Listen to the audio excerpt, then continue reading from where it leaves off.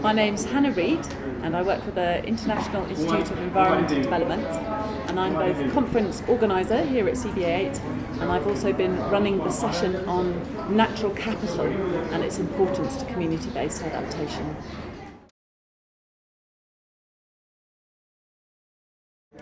One of the key messages coming out of my session on natural capital and ecosystem-based adaptation was that really it doesn't make sense to consider ecosystem-based adaptation as a separate thing from community-based adaptation.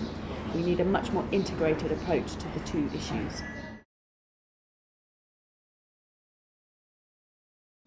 There was some disagreement about whether that was a feasible way forward, because of course CBA is often housed under climate change activities or development ministries, and EBA is often housed under environment ministries and promoted by conservation organisations. So the funding streams for these two things are different. The different donors, environment and development agencies, have their special interests, which again separates the two issues. So in some ways they are divided, whether we like it or not. But on the other hand, I think there was general agreement that we need to try and join the dots between these environment and development related issues much more, because if CBA doesn't consider ecosystem issues, then we could end up with maladaptation, which would be a disaster.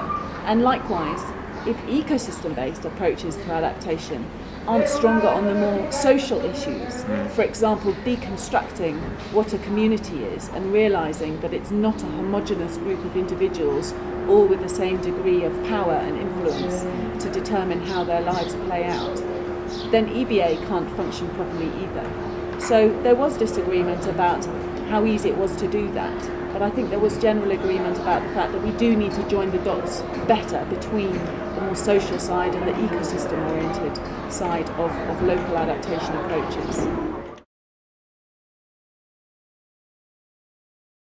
I think there was the clearest advocacy asked was the need for a more integrated approach to local adaptation, an approach which integrates ecosystems and biodiversity better into it.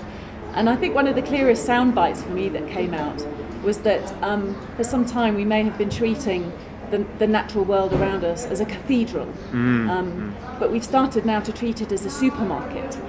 And unfortunately we are clearing the supermarket shelves, which will tremendously reduce our ability to adapt to climate change in the future.